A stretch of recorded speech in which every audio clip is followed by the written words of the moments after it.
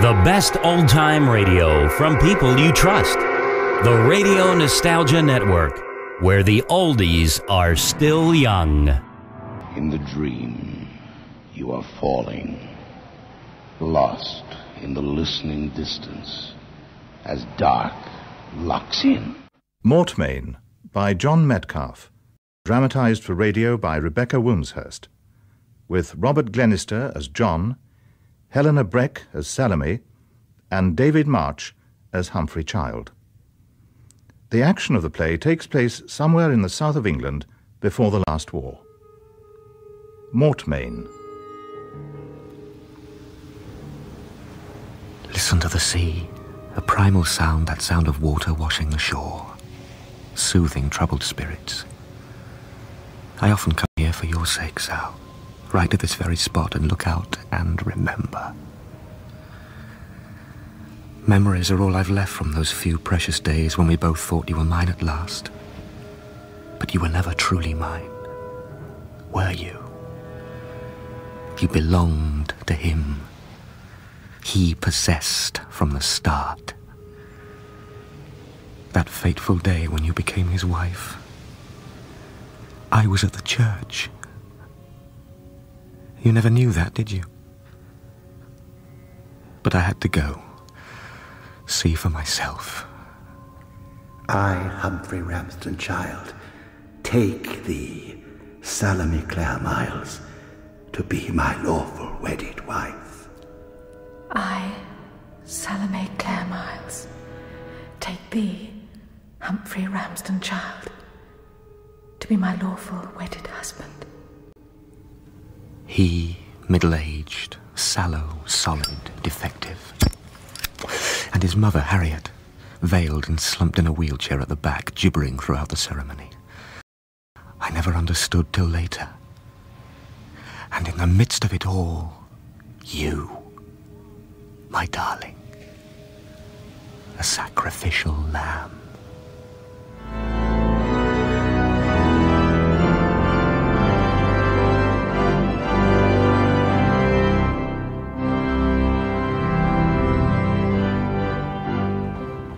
Perfection.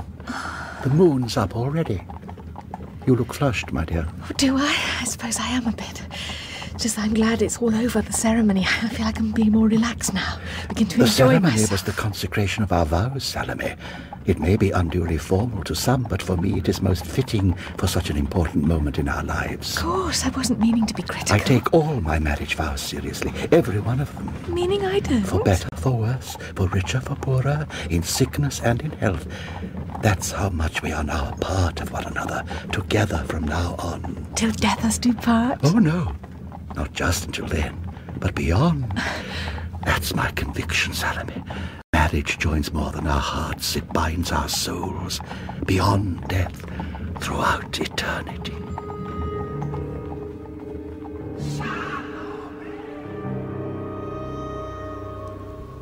After that, I tried to forget, to stop thinking about you both. Together. The pain was still too great. Then about 2 years later, that letter came begging me to meet you. It took courage, you knew that. But in that curious little tea shop, you offered a picture of life at Seaton Manor with Humphrey. His passions for boating, for moths, his house, the small talk of marriage. His mother. I wasn't convinced that you were entirely honest. But I listened, and against my better judgment, I accepted your invitation. I always found it difficult to say no to you, Sal. And you'd assured me I'd have little to do with Humphrey. But on a balmy September night in 1938, I found myself sitting on that ill-fated houseboat of his.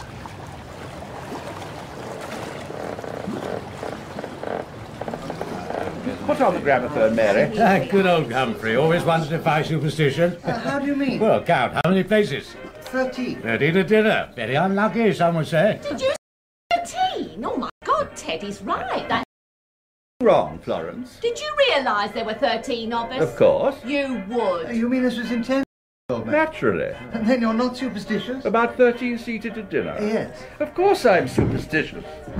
But I have always maintained that human fear can be used to good effect. Humph, dear, make yourself clear. I'm not following this one little bit. I think Florence means that it's bad luck to seek 13 at dinner. I know she does. It could mean someone's going to die or something like that at any rate. Yeah, not another death. Oh, don't worry yourself, Heather. Just a bit of nonsense. Isn't there a play which starts with the guests suddenly realising that they make 30 at the table, but by Priestley or someone? Barry, I think. Ah, you spoke, Mr. Temple.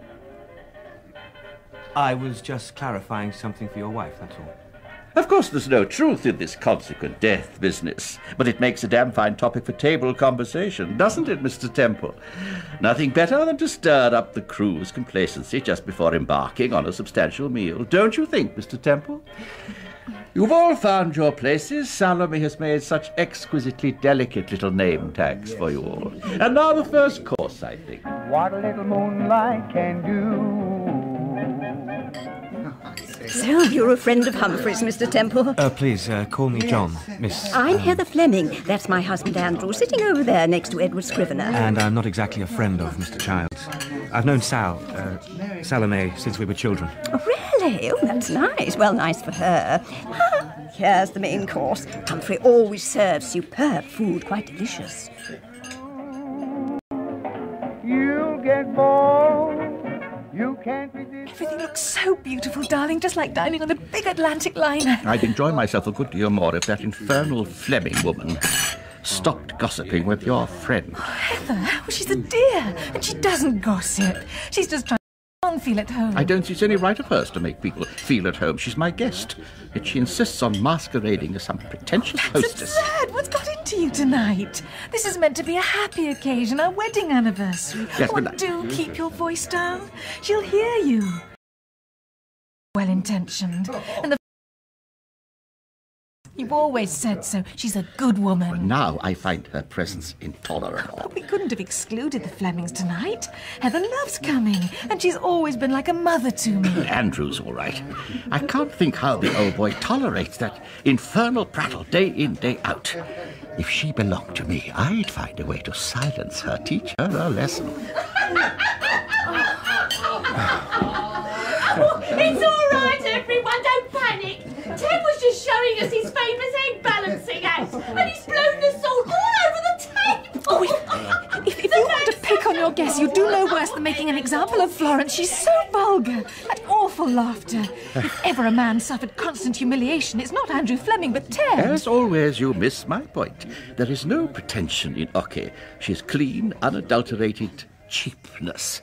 An exquisite concoction of all that is worldly and destined for the moth and rust. Sometimes you talk in riddles. Not till you solve them. You seem to laugh and to smile just all of the while. Of course, it came as a great surprise to us when Humphrey announced he was getting married. A confirmed bachelor married to Seaton Manor in this old boat. And of course, there was his mother, you know, absolutely devoted to her he was. Took her death very much to heart. Oh, really? Well, they said it was senile dementia, and it was worse than that, and the poor dear eventually had to be committed. Must have been all of 8 years ago now. I never realised. Humphrey never breathes a word. Well, it's not the sort of thing one broadcasts, is it? Dear, you'll think me a morbid old thing talking like this over such a lovely meal, and we'll have a charming young man for company. Now, don't misunderstand me, John. We're so glad Salome came into Humphrey's life when she did. There was a time we really feared he'd go the same way as his mother. You see, the locals started spreading all kinds of rumours, strange behaviour and all that. We never saw any evidence of it ourselves, and we never set store by any such gossip. One can't in the country. Personally, I just think Humphrey's one of life's eccentrics. He certainly has an individual taste in clothes. All this gossip started about 10 years back. People claim that Humphrey was indulging in unnatural practices, whatever that might mean. They say he stole dogs from the village and took them back here to the estate. They were never seen again. And then headless sheep were supposedly found entangled in some barbed wire at the entrance to the manor. They claimed Humphrey had ritualistically slaughtered them. Oh, dreadfully far-fetched. And quite honestly, Ladies and gentlemen, can I have your attention for a minute? Okay, please. Oh! I'd like to propose a toast to the happy couple. I'll give you Umph and Salome. Happy anniversary. Many more to follow. Humphrey, Salome. Humph. Now you should give a speech, a response. Now, please, Ocky, sit down. No, I darling. want a speech. Nobody doesn't You've got to want make a speech, Humphrey. It's traditional. It's what Harriet... It's what your mother would have wished. Oh, dear, I don't think she should have said that. Friends, I am encouraged by my cousin Florence to address you. I intend to be brief. Turn down the music, Mary. We meet tonight to celebrate a special anniversary. Hear, hear. But in our celebrating, let us not forget our debt to the past. Until 2 years ago, as you know, Seaton Manor had long been mourning its true mistress, my mother Harriet. Let us remember that it was my mother who breathed life, who fashioned, she from whose loving touch no nook or cranny was spared, she whose spirit even now I sense within, encircling us at dinner. Oh, he's giving me the cream. Though her body is passed from us, let us not forget her. Yeah. But then, exactly 2 years ago, I finally caught my beautiful Salome and brought her home. She is young in years, and, like a pretty little moth, must bat against the light that Harriet has left behind. But before you all tonight, I make this solemn vow. My house I hold most dear, my estate I hold most dear, and my wife, my most valued possession, I also hold most dear. I have her, and in time-honored fashion, I will keep her. I offer a toast to us, to life, to death, and to the hereafter. There's your speech, Florence. And I trust, my beloved Salome, that your appetite for occasion is duly sated. Ladies and gentlemen, if you care to make your way back to the house, I'll organise the sweet trolley to be brought out on the terrace.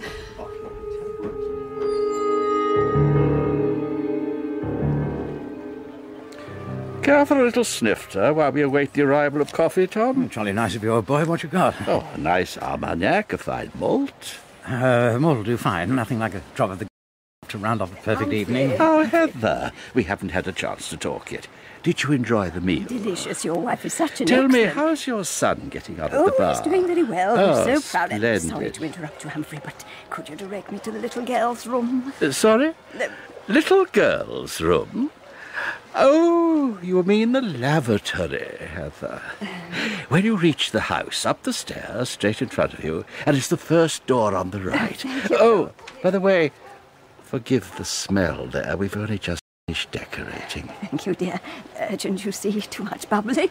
Oh, and Heather, Yes? if you need a hand towel, they're in the large closet just behind the bathroom door. Just help yourself. Yes, I will. Thank you.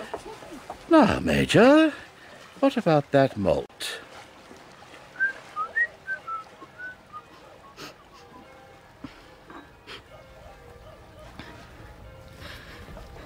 Sal, are you all right? Of course. Why? Humphrey's little speech back there was an outrage.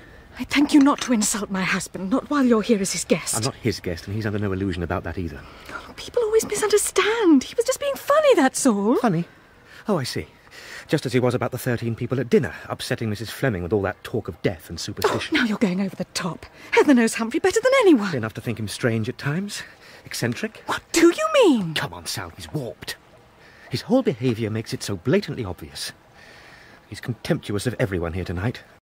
And what's worse, that contempt clearly extends to you. He has no regard for your feelings. That is quite enough. He's worth 10 of you put together. That's not true. There's something very wrong here. I can't quite put my finger on it, but the whole place exudes a sense of misery and oppression. I felt it as soon as I arrived yesterday.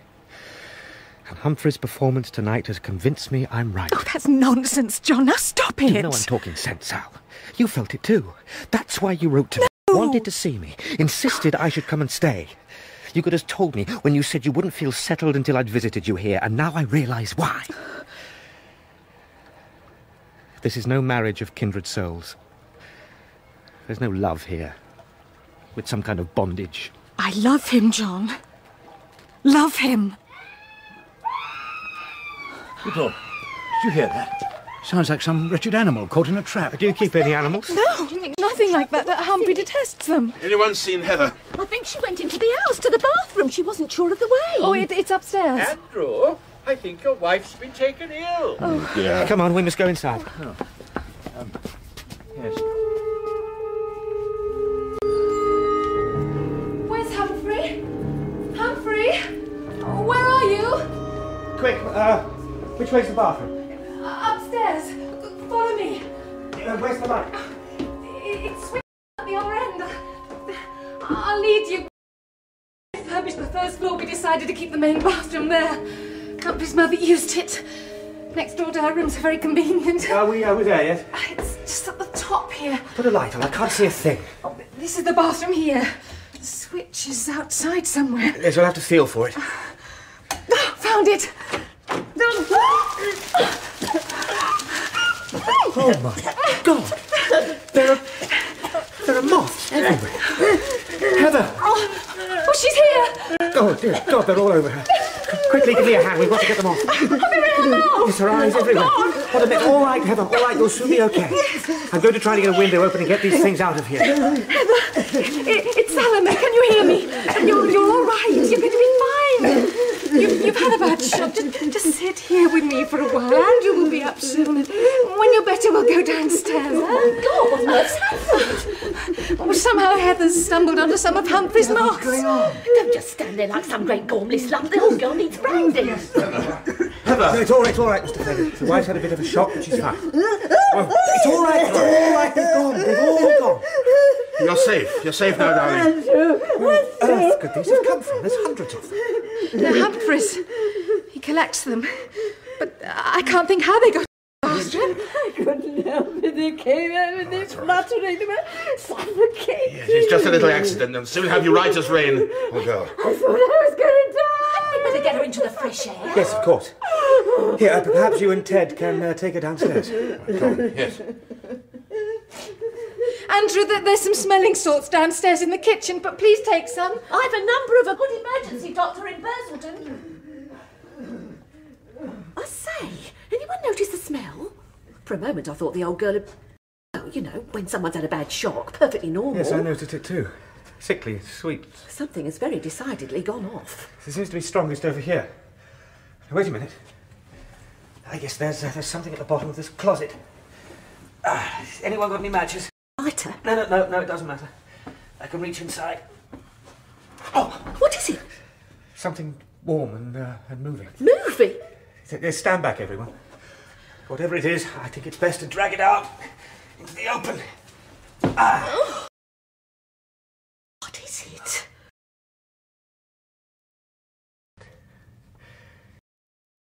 It's a dead dog.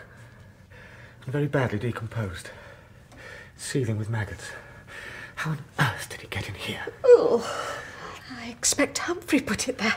Oh, I can't stand any more of this. I'm going to get myself a brandy. What do you mean? Humphrey put it there? In a bathroom cupboard, for God's sake. Some of his moths are carrion feeders. They need flesh for food. Humphrey's told me that before now. He must have put the dog here. God knows who the poor thing belonged to. Look, it's still got a collar round its neck. And where the hell is Humphrey? He called us all in here. What does it matter, John? Let's just get rid of it and forget about this. Forget? Oh, that would be too easy. Yes, let's forget. While some poor defenceless old lady lies half delirious downstairs because of your husband's disgusting hobbies. Never in a lifetime. Look, just because... doesn't mean... More than unusual. I'll tell you what your husband's tastes are. Perverse. I'm beginning to realize some of the rumors about him are probably true. This is no marriage, Sal. It's some hideous, bizarre charade. When I leave this room, I'm going straight downstairs and out through that front door. And I want you to come with me. What is the matter? Why are you so frightened? I can't, John. I can't leave him. I love him. It's a lie. You can't possibly love him. I do. I do. Listen to him. The man is mad. He's not safe, Sal. Come with me now while there's still time. No, I can't. Please. I can't. Please. You can't make me. You don't understand. Then I can't help you. No. No, don't leave me. I can't do any more. You've made your choice. You're free to do so. I loved you. I lost you. I found you again. And now... Oh, no, John, don't. I beg of you. Don't go tonight. You just don't understand. God be with you, Salome. You must live this nightmare alone.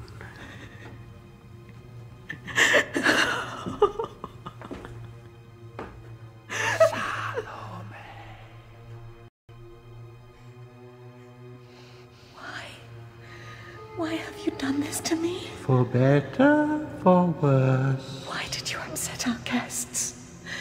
Where were you when Heather had her accident? I'm a Lorelei in reverse. I lure them onto rocks. They crash upon the rocks of life into the tides of death. No. Oh, my God. Don't you think I look fetching today, my love? Isn't it a beautiful dress? Where did you find that, Humphrey? Take it off. Oh, you know my son, I see. Your son? That's right. He's a good boy. Stop it. This is grotesque. Stop it, Humphrey. Oh, no. I'm not Humphrey Child. My name's Harriet Child. I can wear my hair in a bun now, but I still have a little problem with my beard. Dr. Matthews. It's Salome Child. Yes, straight away. I don't know how this started, but he's on the roof and he has a dog and he's threatening to set it alight. Oh. I'm sorry, my medication can't help anymore. He needs something much stronger. He's going the same way as his mother. Committed. I fear it's in the blood. Committed, Dr. Matthews. Mrs. Child, there's every chance your husband is no longer harmless. I believe him to be criminally insane. Criminally insane? Can nothing be done? Nothing. Mrs. Child, it's for the best. We have stronger drugs there. He'll respond. He'll be quite comfortable. No. Dr. Matthews!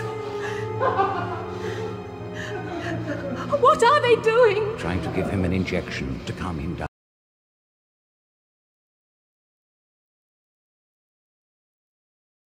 It happens in these cases. What's happened now? He's all right. I must go to him. Mrs. Child. Oh, my God. I'm afraid the straitjacket was necessary. I really didn't want you to see.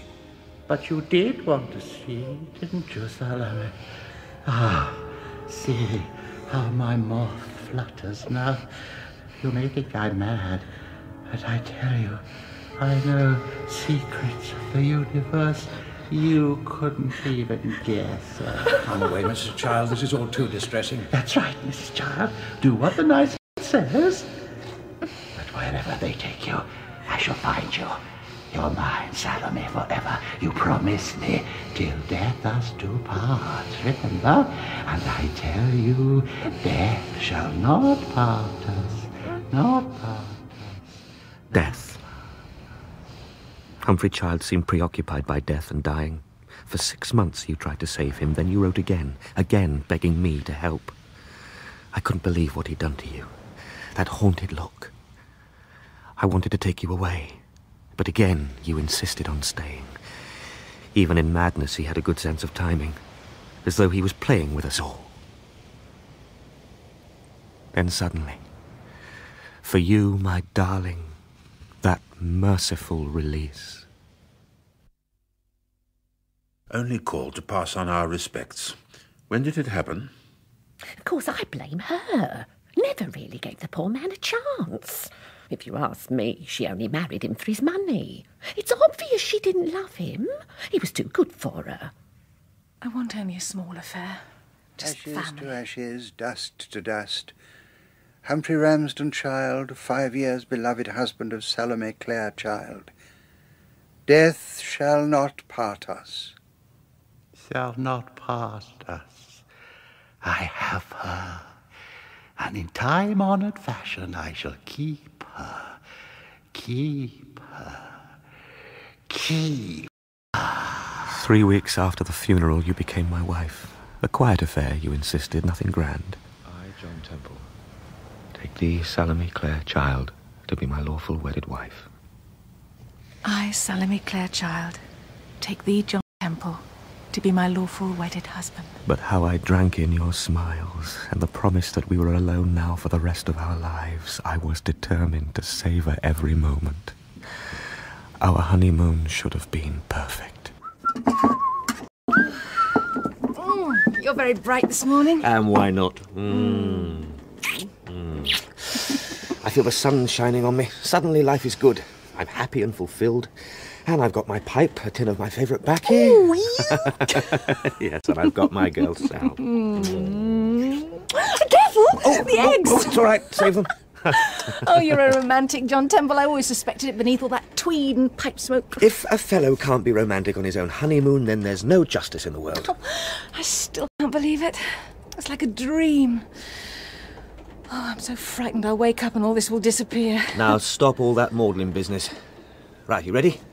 Big or little helping of our special scorched scrambled egg. Burnt, more like it. Coffee? Oh, please. Milk? Just as it comes, you know me. I like to think I do. Oh, delicious. Can't beat it, really, can you, all this? The isolation? I've loved it all my life. I never really went sailing. Oh, we dined on that night. He called it Daisy. Stupid name for a boat. Oh, but he was very fond of it. He used to sail by night, studying moths along the river. Never took me with him. Now, you don't have to think about any of that. It's all past history. You're Mrs. John Temple now. Oh, I know. It makes me feel very safe somehow. Really? Of course. Have I behaved very selfishly? Why?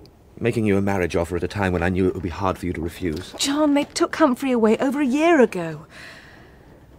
During that last 12 months of his life, well, he was in no sense of the word a husband to me. Oh, he used to get very abusive. And that business of dressing up like a woman, well... In the end, I think he really believed he was his mother. Darling, please. No, it's good to tell you. It helps. He always used to say he'd find me, though. Wherever you are, little moth, I'll find you. That was always the worst bit, like a threat. I used to lie awake at nights, anxious, in case he escaped and came looking for me. It's silly, isn't it? I don't think so. You know, when you finally wrote to me after Humphrey went away, I felt as if I'd been rescued. Oh, I can't describe the sense of relief. I kept my word. I only had to wait for the inevitable, and I knew you might accept me at last. I knew it was just a question of time. What's that line? There's a destiny that shapes our ends, rough hew them how we will, or something like that. Oh, you show off. No, not really. I just want to make up for all the time we've missed. Introduce you to all my old haunts. So that's why you wanted to come here? We needed somewhere private. What could be more perfect? Alone on Windhover 2. It was the perfect solution. Our own little island. Set in a silver sea. Mm-hmm. I see more like. I had a dip when I got up. Talk about goose pimples. Good job I've got a strong heart. All the better for having me in it. Happy? Oh, I think so. Only think so? It was a bit of a shock last night, passing Seaton Manor. Too many ghosts, you mean? I I hadn't been back since the day Humphrey was taken to the asylum. At the time I simply walked out and left it, but it still came as a shock. I suppose I hadn't realised just how close we'd be. I only called you on deck to see those gannets flying against that brilliant sunset. Never even noticed the house. Strange, it wasn't the memories that upset me. It was the way the place had deteriorated that hit me most. The whole place seemed to be rotting. I always felt it was watching me. Angry at me for going away. Good Lord! What on earth was that? Some bloody idiot's round the side. You stupid fool! Why didn't you look what you're doing? Oh, sorry we bumped into you, old man. Wife had a spot of trouble with the oars. What is it, darling? I told you. Florence! I said to Ted, I thought I'd seen Salome, child. I saw you, not a care in the world, taking the sun, weren't you, yesterday morning? Of course you were. I knew it was you. That's why I said to Ted, didn't I? I said, if yes, we need some shackles, why don't we row the dinghy over tomorrow morning and find out if that white boat's got any to spare? And if it is Salome, child, I said, she'll so won't you, Salome? This lady isn't Mrs. Child anymore. She's my wife. My name is Temple, John Temple. We don't have any spare shackles, and if you don't mind, right now I'd like to inspect the damage. Oh, dear, we appear to have put our foot in it as usual. Dearie me, well, I simply didn't realise so soon after poor old John, Humphrey. darling, this is Florence Scrivener and her husband Edward. Ted, please. How do you do? He was a bit scraped about the stern. Didn't we meet once at my cousin Hump's place, Seaton's? I don't remember. Of course we did. Same night old Ma Fleming took a wrong turn and got our bats or something. Moths, dear. Lots of giant moths. Oh, well, something flappy. Would you like to come on board? John was just making some coffee. Oh, no, I don't think that's a very good idea, especially after the paint business. We really ought to be on our way, Ocky. Nice running into you again. Oh, Lord. Listen to that, running into you. Mind you, I wouldn't have recognised the old tub. Tarted it up a bit by the looks of things. Much better shape than I remember it. Humph had it painted pink, as I recall. This is not Humphrey's boat, it's mine. And honestly, we don't have any shackles to spare. Oh, don't worry about that. We'll make out somehow. Well, you know, I can't believe it. Humph dead and buried not long since, and look at you now, dear. Positively blooming. Okay. How long is it since? A month, Florence, almost to the day. After all, you should know. I seem to remember you were at the funeral in full black. Really? Only a month? How interesting. He was a remarkable man, my cousin, very remarkable. I wonder what he would make of his little Salome remarrying quite so soon. My wife's name is Salome, as you well know. Okay, time we were going. Outstay the old welcome and all that. Oh, never could stand pussyfooting around. Sorry about the paint. Goodbye, Salome. Goodbye. Goodbye. Goodbye. Hateful woman. He was trying to stop her. Is the damage bad? No, not really. Just scraped off the paint along there, see? So bloody careless. Flaming amateurs. God, awful people, those two. Yes, I never liked them. Although Ted seemed all right. I mean, he's quite nice in his own way. You know, I think we'll make a push ahead of schedule. It's getting a bit crowded round here, and I'd like to get to Collett's farm by mid-afternoon. Do you mind? Oh, not a bit. After seeing those two, I feel I want to move away from Seaton for good. And I thought we'd left your past behind for good as well. Until later that evening. We'd been sitting on deck after supper when I suddenly spotted that boat again. We'd seen it once already the night before. A curious-shaped thing with cut-down mast, painted an awful sort of pink and exuding an air of neglect. I was joking about people's taste when you abruptly said it was too cold to stay on deck and went below. What are you looking at? Nothing. Come on, what was it? These, some photos. Old photos of Seaton and the boat. I was just You seeing... mean his boat? Is this where he used to sail? Yes, now and then. Sometimes he kept it not far from here. Oh, John, it's odd, but I don't know how these came to be here at all. I found them in my suitcase when I unpacked it. It's almost as if someone put them there. Sal, it's all over. Humphrey Child is dead.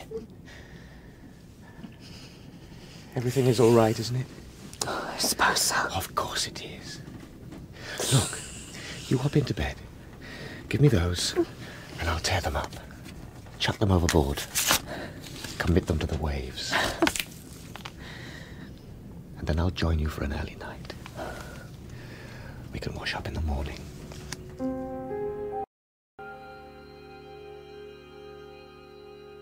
Salome. Sally, it's okay. It's okay, I'm here. Nothing can hurt you. Nothing. I thought I'd woken up, but all I could see was Humphrey's face, grinning down at me, and his voice calling out my name. I felt something beating in my face. I screamed and woke up. It was a giant moth. Over there by the mat, I heard it when I brushed it away. It's still there crawling. Bloody brute! There, that's you finished. Oh, John. And you, my girl, can start by coming clean about that boat we saw. It's Humphrey's old bark, isn't it? I think so. What do you mean, think so? You know it is. Oh, yes, You recognised it when we saw it last night? Yes, all right. I did. But what was the point in telling you? I knew you'd be upset, and besides, I'm convinced it's following me. Oh, brilliant. We see the same boat 2 times, and now it's following you. No. I've seen it more than twice. The first night we docked at Skipper's, I saw it then. I thought nothing of it, but when it appeared the next evening, I began to worry. You said nothing? Nothing? I am your husband, remember? That doesn't mean you own me. You can't order me to tell you everything. You are coming with me right now. We're going to take the dinghy, and we're going on board that pink wreck. No. You are going to meet the people who have obviously hired it for a holiday. And you're going to send these bloody, stupid ideas about phantom ships pursuing you right back to Davy Jones's locker where they belong. No, please don't make me. I beg of you, Humphrey. What did you call me? Sorry. I'm sorry. You called me Humphrey. I thought... Your face, I'm sorry for a moment. It was Humphrey's. It's gone. The blight is gone. I saw it. It was there only 5 minutes ago. You're let off this time, Sal. But the next time we see that wretched boat... I'm going to bed.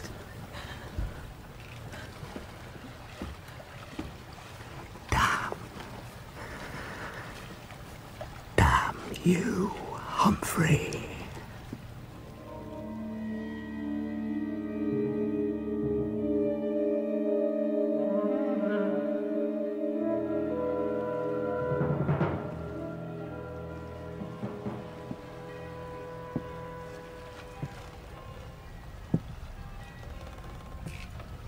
About last night. We need to talk. I know. There are so many things I haven't told you, but I was trying to forget the past, like you said, and not let my memories upset me. I shouldn't have lost my temper. I'm sorry.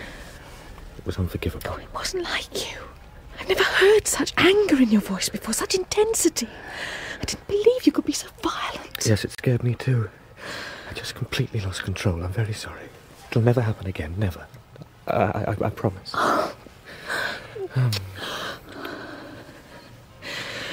Look, I know it's nonsense, but Humphrey's face last night, it was so vivid, so real. And it was here again this morning, the moth. I felt it touching my mouth. I felt it. I felt it crawling over my skin, and I heard it beating its wings. Oh, John. I didn't tell you the whole truth last night. I have seen Humphrey's boat twice, but I was so frightened. It seemed to rise up, slowly out of the water. What? I didn't tell you, because... Sal.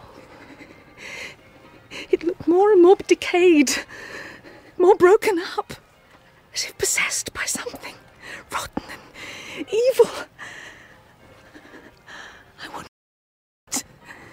I can't explain. I was drawn to it. It was waiting for me, watching me.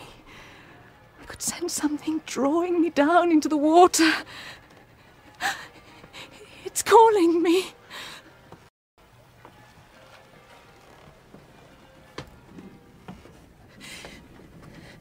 Don't let me go. You mustn't trust me, do you understand? You must stop me, whatever happens, stop me. We must return to land now, immediately. Very well. I want to be locked in. Locked in the cabin. But If you don't, it will claim me without question. He will claim me. He really did love me, you know. And I love you too. Remember that.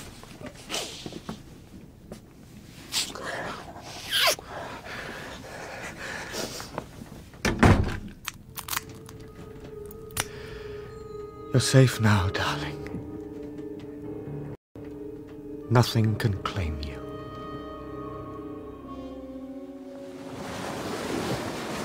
About another half-mile, Sal, and we can land. Can't say I won't be relieved to put ashore. My God! My God, what was that? She's out of control. Swinging to port. Stop.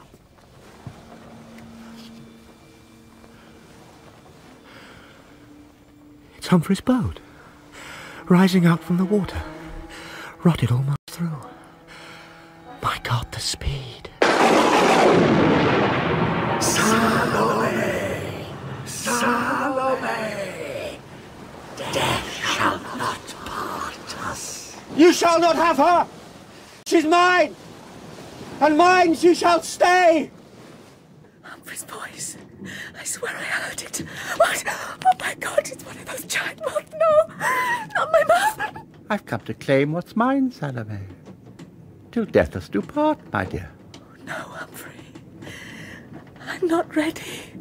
Oh, please. Please leave me alone. John, help me!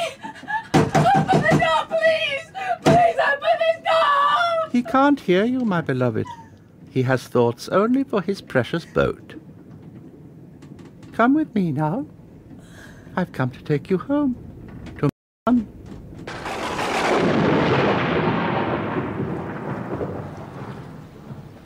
It's over, Sal.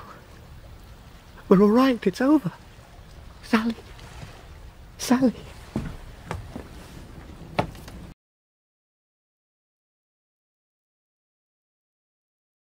Sal. Sal. Sally. Sally.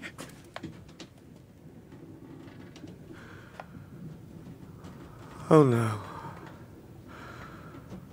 Oh no, not that, please God. Not that. You'd gone, of course. Though there was no sign of a struggle, nothing at all to suggest that you'd ever been there. Just a moth on your pillow, broken, dying.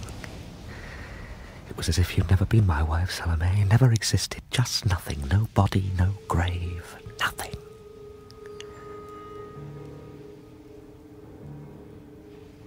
All I have left is my heart, my memories. I pray to God that the sea, and only the sea, has yours.